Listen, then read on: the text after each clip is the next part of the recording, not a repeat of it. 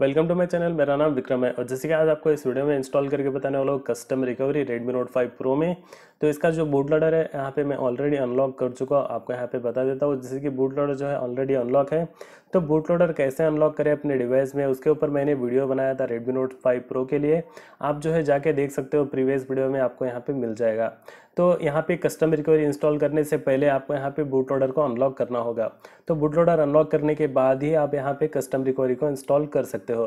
तो यहाँ पे मैं बूट लोडर ऑलरेडी अनलॉक कर चुका हूँ, यहाँ पे मैं अभी कस्टम रिकवरी इंस्टॉल कर सकता हूँ। यहाँ पे कस्टम रिकवरी इंस्टॉल करने से पहले आपको यहाँ पे कुछ स्टेप फॉलो कर लेना है। जैसे कि मोबाइल के अंदर यहाँ पे आप देख सकते हो, जैसे कि आपको यहाँ पे जाना है अबाउट फ़ोन में। तो यहाँ पे MIUI वर्जन के ऊपर आपको यहाँ पे 7 से 8 बार टाइप कर लेना है।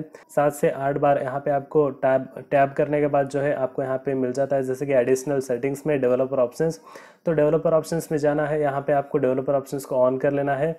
उसके बाद यहाँ पे आपको USB डिबगिंग, इसको भी यहाँ पे आपको ऑन कर लेना है। जो मोबाइल का वर्क था ऑलमोस्ट यहाँ पे ख़त्म हो चुका है। उसके बाद आपको यहाँ पे मोबाइल को जो है फास्ट बूट मोड में रख लेना है। उसके लिए पावर बटन और वॉल्यूम डाउन बटन दोनों को प्रेस एंड होल्ड करना है। उसके बाद जो है आपका डिवाइस यहाँ पे फास्ट बूट मोड में चला जाएगा। तो देख सकते हो डिवाइस जो है यहाँ पे बूट हो चुका है फास्ट बूट मोड में। तो उसके बाद जो है आपको यहाँ पे डिवाइस को कनेक्ट कर लेना है PC से। तो यहाँ पे मैं PC से कनेक्ट कर लेता हूँ मेरे फ़ोन को।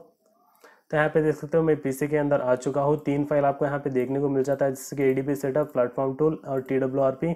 यहाँ पे आप देख सकते हो। तो TWRP के बारे में इस वीडियो में बताने वाला हूँ। यहाँ पे आप देख सकते हो फर्स्ट आपको यहाँ पे क्या करना है, ADB सेटअप कर लेना है।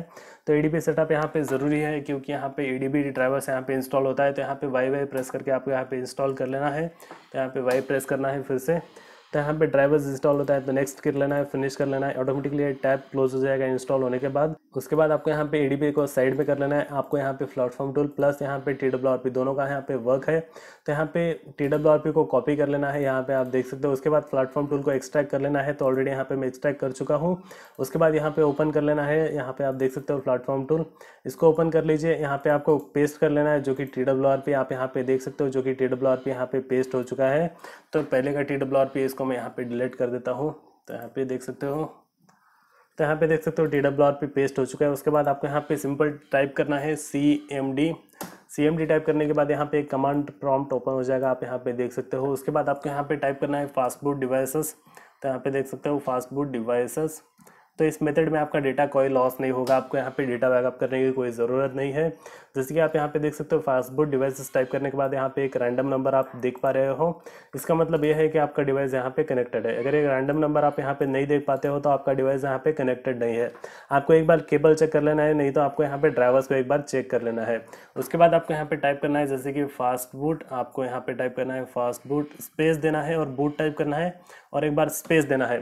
आपने जो TWRP यहाँ पे कॉपी किया था यहाँ पे ड्रैग करके लाके छोड़ देना है, फिर बाद में इंटर कर लेना है। यहाँ पे आप देख सकते हो। तो यहाँ पे इंटर करने के बाद जो है आपको यहाँ पे बूट होता हुआ दिखेगा जैसे कि TWRP आपके फ़ोन में। जैसे कि यहाँ पे आप देख सकते हो TWRP बूट हो चुका है।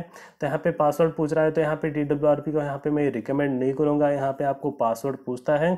तो आप जो है TWRP के अलावा दूसरा भी आप यूज़ कर सकते हो। तो यहाँ पे फिर से आपको फास्ट बूट मोड में जाना है। इस मेथड में आपका डेटा कोई भी लॉस नहीं होगा, याद रखिए डेटा लॉस नहीं होगा। बेशक आपको यहाँ पे शक हो सकता है मेरे ऊपर, लेकिन आपका डेटा यहाँ पे सेफ रहेगा। तो उसके बाद यहाँ पे मैं TWRP को हटा देता हूँ। आप यहाँ पे देख सकते हो फास्ट बूट मोड में आ चुका हूँ मैं। तो यहाँ पे मैं OrangeFox रिकवरी को यूज़ करूँगा। यहाँ पे आप देख सकते हो OrangeFox रिकवरी। तो यहाँ पे मैं OrangeFox रिकवरी को यूज़ कर लेता हूँ, जो कि OrangeFox रिकवरी यहाँ पे पासवर्ड नहीं पूछता है। तो यहाँ पे फिर से आपको जो है रिकवरी फाइल को कॉपी करके प्लेटफॉर्म टूल में पेस्ट कर लेना है।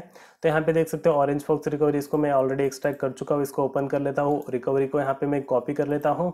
यहाँ पे फास्ट बूट जैसे कि प्लेटफॉर्म टूल में यहाँ पे लाके पेस्ट कर देता हूँ। जैसे कि आप यहाँ पे देख सकते हो मैं पेस्ट कर चुका हूँ।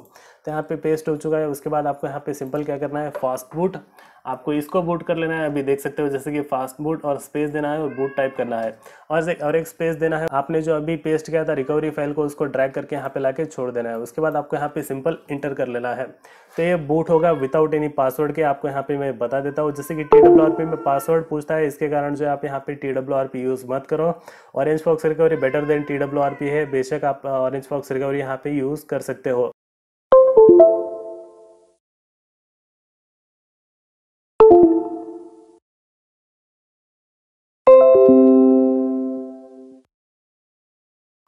देख सकते हो ऑरेंज फॉक्स रिकवरी यहाँ पे बूट हो चुका है विदाउट एनी डिक्रिप्ट पासवर्ड के। जो बिना पासवर्ड के यहाँ पे बूट हो जाता है, इसका मतलब आपका डेटा सेफ है, जैसे कि आपका डेटा यहाँ पे इरेज नहीं होगा। अगर कोई भी रिकवरी आपको यहाँ पे पासवर्ड पूछता है तो आप रिकवरी को चेंज कर दो। जैसे कि 5 से 6 रिकवरी मिलता है Redmi Note 5 Pro के लिए, आप कौन सा भी रिकवरी यहाँ पे यूज़ कर सकते हो। यहाँ पे आप देख सकते हो जैसे कि बूट हो चुका है, उसके बाद आपको यहाँ पे सिस्टम में ही आपको यहाँ पे क्या करना है, जैसे कि orange fox recovery zip file को आपको जो है यहाँ पे कॉपी कर लेना है, यहाँ पे इंटरनल स्टोरेज में ओपन कर लेना है। यहाँ पे आप देख सकते हो इसको यहाँ पे पेस्ट कर लेना है, तो यहाँ पे मैं पेस्ट कर लेता हूँ। और जैसे कि आपको क्या क्या डाउनलोड कर लेना है यहाँ पे मैं बता दूँ तो एडीबी ड्राइवर्स आपको यहाँ पे जैसे कि इसको डाउनलोड कर लेना है, प्लेटफॉर्म टूल को डाउनलोड कर लेना है, ऑरेंज फॉक्स रिकवरी, इन तीनों को आपको यहाँ पे डाउनलोड कर लेना है।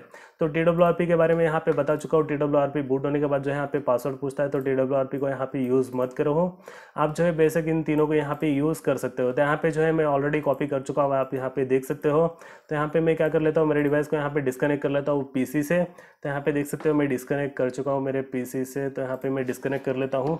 तो यहाँ पे देख सकते हो डिस्कनेक्ट हो चुका है। उसके बाद आपको यहाँ पे एक फाइल मिल जाएगा जैसे कि ऑरेंज फॉक्स रिकवरी, आप यहाँ पे देख सकते हो। इसको आपको यहाँ पे सिंपल फ्लैश कर लेना है, यहाँ पे आप देख सकते हो फ्लैश कर लेना है ऑरेंज फॉक्स रिकवरी को। उसके बाद जो है ऑटोमेटिकली ये बूट होगा, यहाँ पे आप देख सकते हो रिबूट होगा और रिकवरी मोड में आज ऑटोमेटिकली आ जाएगा, आप यहाँ पे देख सकते हो।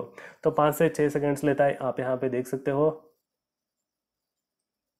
तो देख सकते हो इंस्टॉल हो चुका है, वेलकम टू ऑरेंज फॉक्स, यहाँ पे आप देख सकते हो। तो इंस्टॉल हो चुका है। उसके बाद आपको यहाँ पे मैं चेक करके भी बता देता हूँ जैसे कि इंस्टॉल परमानेंट हुआ है कि टेम्पररी हुआ है। उसके लिए आपको यहाँ पे सिस्टम में जाना है। अगर आप यहाँ पे रिकवरी मोड को बूट करोगे तो यहाँ पे ऑरेंज फॉक्स रिकवरी आएगा।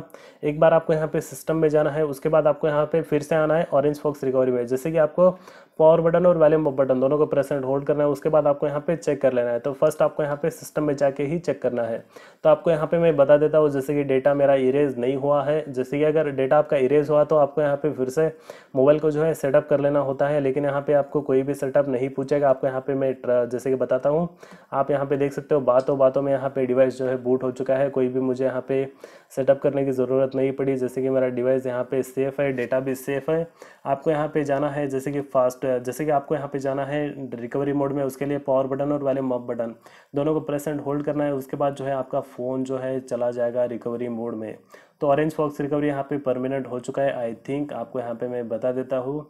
तो यहाँ पे देख सकते हो ऑरेंज फॉक्स रिकवरी आ चुका है। आप भी जो है अपने डिवाइस में परमानेंट कर सकते हो MIUI 11 के ऊपर। अगर आपको कुछ भी पूछना है, कुछ भी डाउट हो तो आप नीचे मुझे कमेंट करके पूछ सकते हो। अगर आप मेरे चैनल पे नए हो तो प्लीज़ आप मेरे चैनल को सब्सक्राइब कर लीजिए। तो जैसे कि आपको यहाँ पे एक्साइटिंग वीडियोज़ मिल जाते हैं तो आपको यहाँ पे चैनल को सब्सक्राइब कर लीजिए और बेल आइकन को भी दबा लीजिए, जैसे कि वीडियो आने के बाद आपको यहाँ पे नोटिफिकेशन मिल जाएगा। तो अगर आपको कुछ भी पूछना है तो आप नीचे मुझे कमेंट करके पूछ सकते हो। तो फिलहाल के लिए इस वीडियो में इतना ही, देखने के लिए बहुत बहुत धन्यवाद।